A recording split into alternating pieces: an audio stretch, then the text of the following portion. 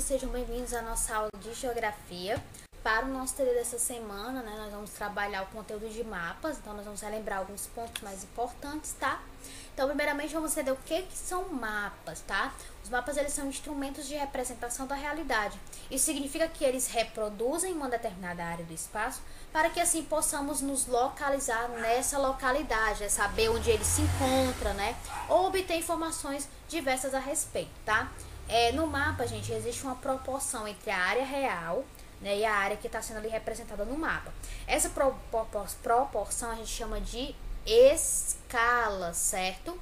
Ela permite que a área imensa, né, como por exemplo, pode ser até o mundo todo, ele caiba dentro de um papelzinho. Então, lá no mapa, ele sempre vai estar informando a escala. E aí, por exemplo, se lá no mapa está informando que a escala é 1 para 3.000, isso significa que a cada 1 centímetro de mapa, tá?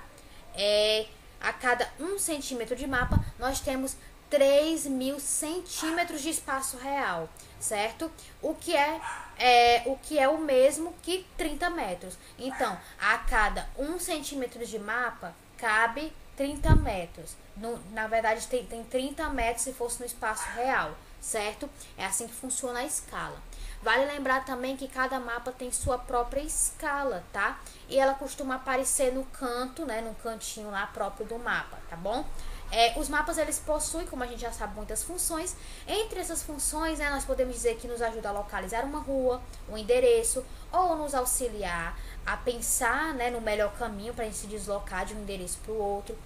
Em outros casos, eles também podem nos fornecer informações como a distribuição da população, quando a gente tem mapa, né, demográfico, né, a distribuição da população de determinada área, de determinado país, ou o tamanho das cidades, né, dos estados, entre inúmeras outras possibilidades, tá? Os mapas, portanto, eles são muito importantes pra gente, né? O estudo da geografia, principalmente. E aí nós vamos ver um pouco sobre cartografia. Você vai dizer, tia, o que tem a ver cartografia? É porque a cartografia, gente, ela é a área de conhecimento que vai estudar justamente isso, vai estudar, analisar e produzir os mapas, né? Os cartogramas, as plantas, né? Enfim, todas as representações de um espaço gráfico, né? Tudo que tem a ver com representação de espaço gráfico, tá? O estudo, a análise, a produção de uma representação do espaço gráfico, a gente chama de cartografia, certo? E ela trata, portanto, de um conjunto de técnicas científicas e até artísticas, né? Que visa a elaboração do documento que represente de forma reduzida uma determinada localidade. Certo? Então, a cartografia, ela trabalha diretamente com essa coisa de escala, né? Com representação de um espaço. E aí, como eu já tinha falado sobre a escala, né? Que vai ter ali contido, né? Como informação no mapa. Nós temos aqui dizendo que todo mapa, ele vai ter algumas informações específicas. Como, por exemplo, título, escala, legenda, rosa dos ventos, símbolo, fonte, data, orientação espacial, enfim.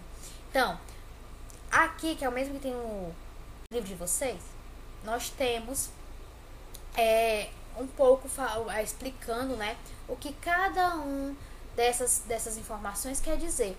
A gente tem, por exemplo, aqui o título, ó, esse mapa aqui, ele se refere à unidade de conservação, tá? Nos parques nacionais, nos parques e reservas nacionais. Então, o título é esse, unidade de conservação. O título, ele indica a informação que está registrada no mapa. Então, isso significa que nesse mapa está contido a representação das unidades de conservação, né? No caso aqui no Brasil, ó. A data, né, que indica quando é que foi elaborado esse mapa, no caso aqui esse mapa foi elaborado em 2002, a orientação espacial, que ela indica a direção dos pontos cardeais, tá? Ou seja, ela vai dizer em que direção esse mapa está apontado, se é para o norte, para o sul, para o leste, enfim. Aqui nós temos a legenda, né, que ela vai indicar o significado dos símbolos que vai ser utilizado no mapa, porque como esse mapa aqui ele está informando as unidades de reserva, então ele vai marcar aqui no mapa onde fica cada reserva no Brasil, né? Cada parque e reserva ambiental, certo?